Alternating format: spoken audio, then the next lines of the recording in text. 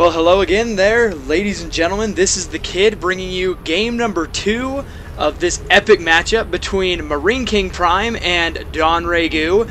This, once again, is coming from the Winter Arena, and a great series. I can't wait to finish this up with you guys. Hopefully, some of you have seen the first game, and just since I didn't really get to introduce myself very much in the last game, I'll just give you a little bit of information about me.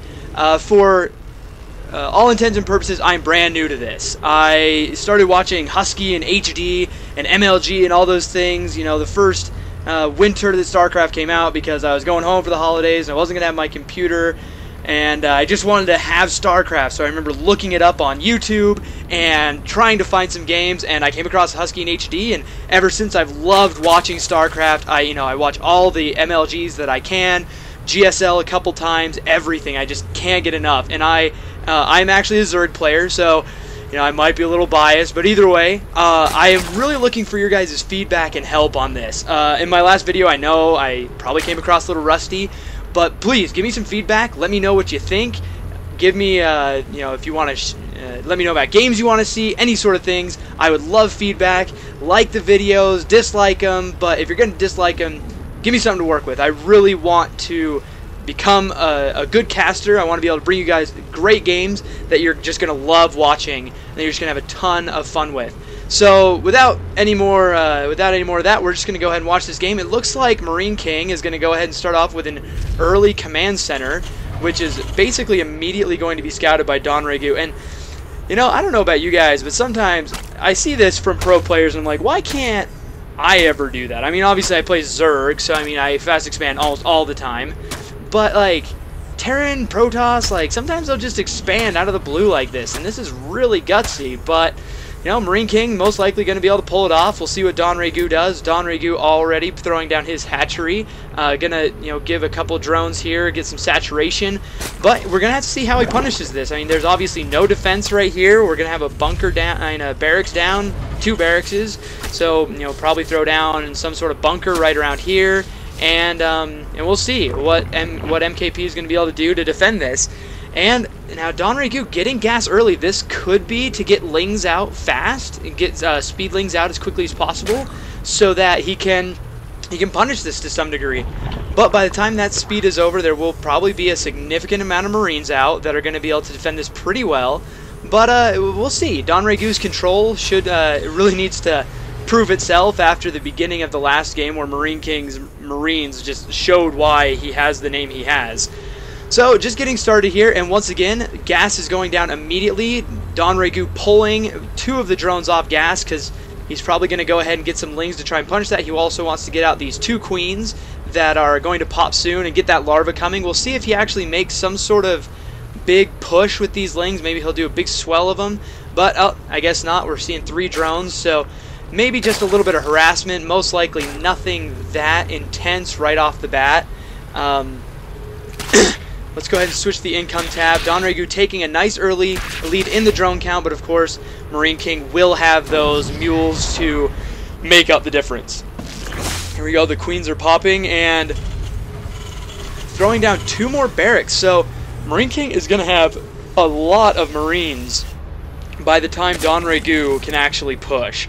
Now, with only 1 drone on gas, we're most likely not going to see banelings right now. Maybe these lings will just be for map control, maybe to deny, take out some scouting Marines, things like that.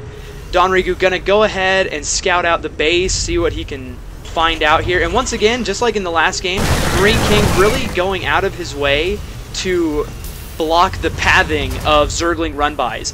This will most likely become a wall. He'll wall off right here, a couple supply depots, possibly a bunker, and that'll just throw off the Zergling run-bys for the most part, and really keep him being able to turtle up, possibly get some siege tanks, throw him on the high ground up here, and really make him turtled in and happy, just like Zerg players always are. But look at this. I guess we are going to see a really large push by Don Ragu. Now, if we look at the production, this is not an all-in. He's going to go ahead and throw down a lot of drones behind this, and he might actually be able to do a considerable amount of damage if he gets a run-by, and he does. Gets right in the middle line, splits his lings up, He's going to get a good surround on a lot of these Marines and definitely punishing this. Marine King is in a lot of trouble with this. Don Regu bringing everything he has and still building a hatchery behind this. This isn't even an all-in, guys. Don Regu is going to macro behind this, and he is definitely going to bring this game back. I cannot possibly see Marine King coming back from this at all. He just lost a ton of units. He lost twice as many units as Don Regu has, which is an awful position to be in if you are a Terran player. You never, ever want to lose more than the Zerg, because Terran units are obviously much more expensive. They need to be much more cost efficient, and you know, oh, almost snags that last SCV there. Survives with 5 health. And let's go to the production tab and see what Don Regu's got in store behind this. He's getting +1 attack for his Lings. He hasn't gotten a lair yet, but he really doesn't need to. He can afford to macro up off of this quite a bit. He knows that Marine King has no real answer to this right now. He just destroyed a ton of Marine King's production, I mean, a lot of his SCVs, and Don Regu's got to be feeling pretty good right now. I wouldn't be surprised to see Marine King go for some kind of drops, because that's going to be really cost efficient. But instead, right now, he feels like it's best idea to go for a command center. Kind of gutsy, but if he can hold off any good Ling aggression and he can get this down, this could bring him back in the game. It'll put him on equal bases with the Zerg. He'll get more mules out, and it'll really allow him to macro up and possibly start getting out the stuff he needs for the drops. Throwing down these double engineering bays. He does have the gas for this, possibly throw down +1 armor and weapons all at the same time, really to allow him to get as much of an edge as possible. He's walled in here. He knows that he can defend this very well against Zerglings.